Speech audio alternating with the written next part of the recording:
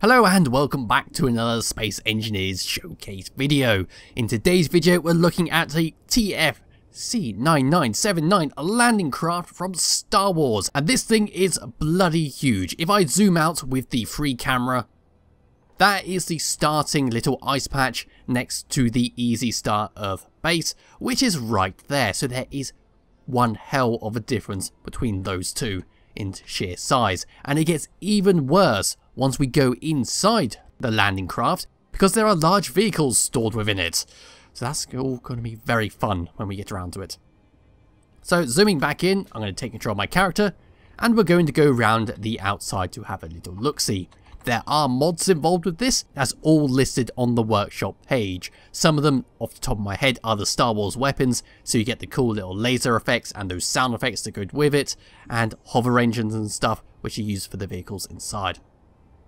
So this is the front of the landing craft. We have the little entrance, which is right down there, which will open up nicely, but I'll show you that in just a second.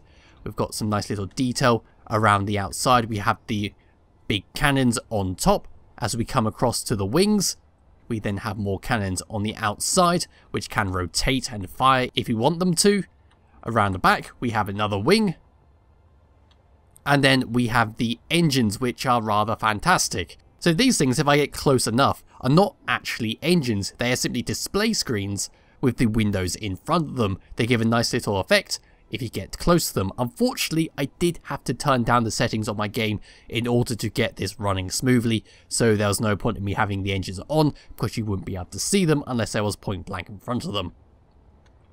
So coming down underneath the wings, we have more detail. On the actual main body, again, we have more detail, but nothing too much standing out in terms of functionality. And just for a size comparison, if I come down, sit next to the entrance and then zoom out, it's gigantic. But right, how do we get inside it, you ask? Well, we're going to need to get inside because we can't open that up from the outside. Or at least I haven't found a way to open it up from the outside. So flying around the side of the main body, we will have a little door. This door has already been opened because I've already came through here. So opening and closing that. And all that. And this is the main body. There are signs around the place telling you where to go. So if I was to come through here, we have the airlocks. And we have the bridge, the airlocks of course of how we got out.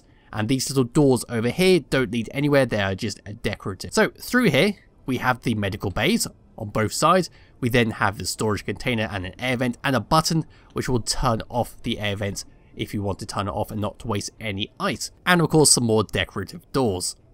Coming back through here, we have two doors. They both lead to the exact same place, which is the bridge, but I'm going to come back to that a little bit later on. What we're going to do is go down below. So down here, we then have a secondary door. And now we're in the main little vehicle bay. I say little vehicle bay. If I was to just zoom out with my character like that, it's not little at all. It's very large, in fact, to get these vehicles all in here. So we got some tanks. We got, I think that's a transport ship. I don't know Star Wars, so I can't tell you the proper name. So do correct me if I am very wrong with that. But they are all attached to the ship via the connectors down here. So what I should explain before I go any further is the landing craft itself does have landing gear. However, if you press the traditional button of P to undo the landing gear, you will also unlock all the connectors on the ship, which means if you were taking off, all these vehicles will become loose and will probably damage themselves and damage your ship while you try and fly. There is a dedicated button to undo the parking brakes of the landing gear so you don't disconnect these, but if you did want to disconnect them, we come over to these little panels over here, which you can just click it and it'll release it and allow you to fly it. But I'll come back to that tank in just a moment because we do have this little entrance ramp. So we've got, of course, ways to go to the upper deck if we want to, which is, I believe, the way we came in. And then all the way across here, we then have this ramp. We get an alarm, the ramp goes down, and that allows our vehicles to go out. It is a little bit confusing. If I just bring up the ramp again, you do have to reverse down this corridor, get to the other side, let the ramp go down via the sensors, and then you go out the front door. Over on the opposite side, there isn't too much going on here. We can't access the hangar doors, and we do have these cargo containers if we want to access them, although there's nothing in it. dropping down the side of where the ramp came up, we then have another little ramp. So that would then come down to there and connect itself onto this little bit here. And then if I come down a little bit further, we have some more control panels. So this over here, if I press this, is going to open up the front. So this moves forwards, and then it opens up, flying out and turning around. The little ramp comes down, the hangar door parts on the front come out, and this allows your vehicles to go in and out. If you want to get more cargo on it, if you want to fit other vehicles on, this is how you come in and out. You can control this all from the main cockpit, because that's how I'm going to close it up. So all the way up to the top, let's take a vehicle out for a little spin, turn around, all the way through here. It is rather magnificent. I do like how the lighting works in this game, that little glow that goes with it. It does add some unique effects to the interior of certain ships. So we come over to this little tank thing. I can't remember its proper name, but they were fun in the original Star Wars Battlefront 2. In here, we're going to crouch to get inside. We have some little bits of detail on there, so a little LCD screen on that for us to look at. Got that to look at. On the HUD itself, we've got the tank gun. We got a turret lock, which allows it to turn around on that. We then got the Starship laser cannon, which is the Star Wars laser. Then we got the gyroscopes. We got a timer block for the gyroscopes. We then got the main hatchway, which is the way we came in. And then the stuff for the hover engine. So if I was to go to third person and then press number 6, that'll go up. If I was to press number 8, this will then raise me off the ground. It is a little bit wonky. Hover engines are a little bit weird in this game. It's not like Imperion where they just work. So you do have to get used to it in this. So what I'm going to do is come over to here.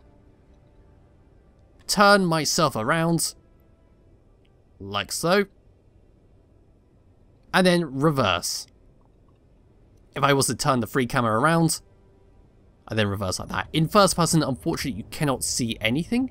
There's a nice display there, but it doesn't work. So this would be either a free camera job, or if you don't want to use third person view, you will need to have a second person to tell you where you're going. So very carefully moving this backwards. It is a little bit wobbly. Do remember to move the mouse up and down, because hover engines will have a tendency to tip over. Like that. I'm just going to hop out.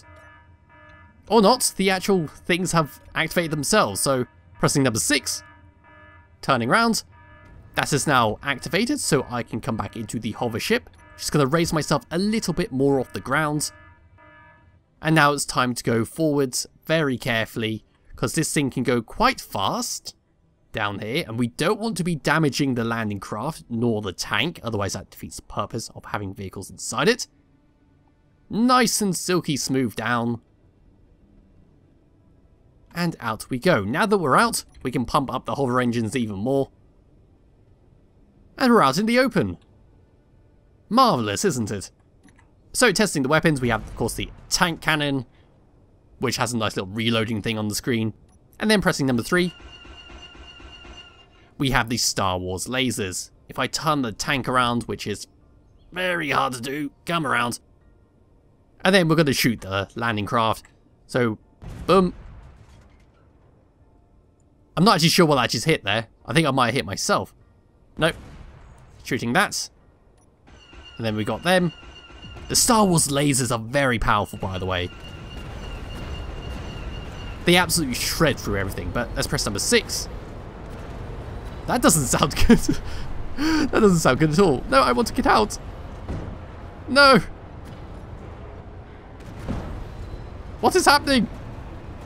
Help! Help!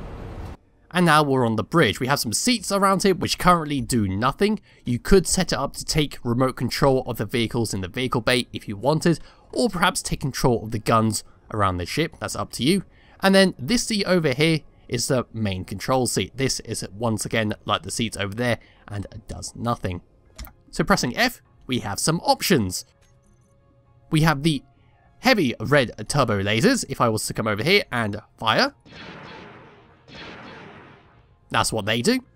We then have a rotor, which is for the guns on the side, but I'm going to put that back.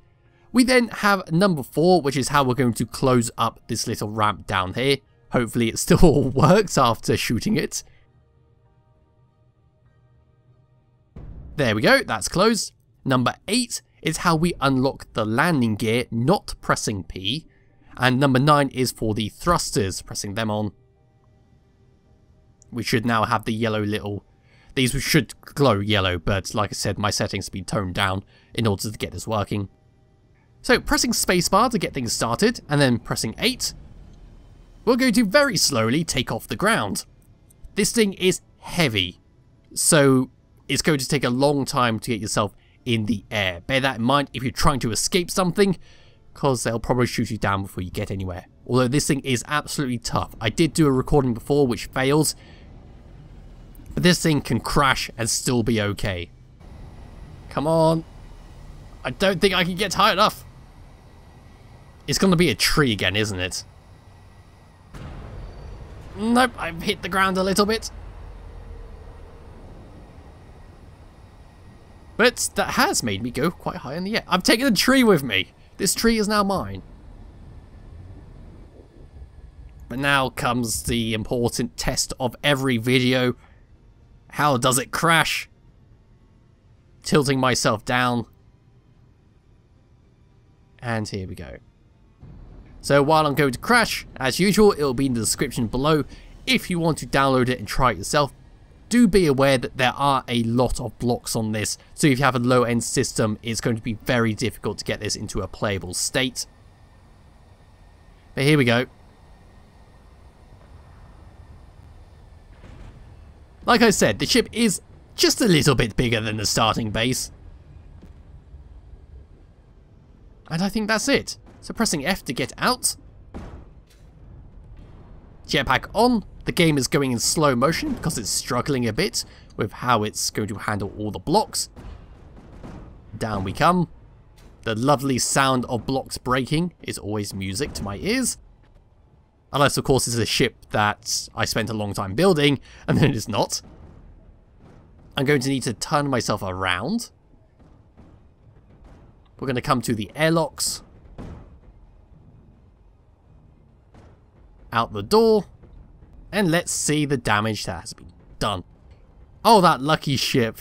So close. But yeah, like I said, it's a very solid ship. It just seems to destroy everything around it due to the sheer blocks on it. There is the landing ramp. Still usable. Maybe. And yeah, it just ripped a massive hole through the starting base. So anyway, thank you all for watching. And I'll be back with another Space Engineers video probably on Monday. Bye bye.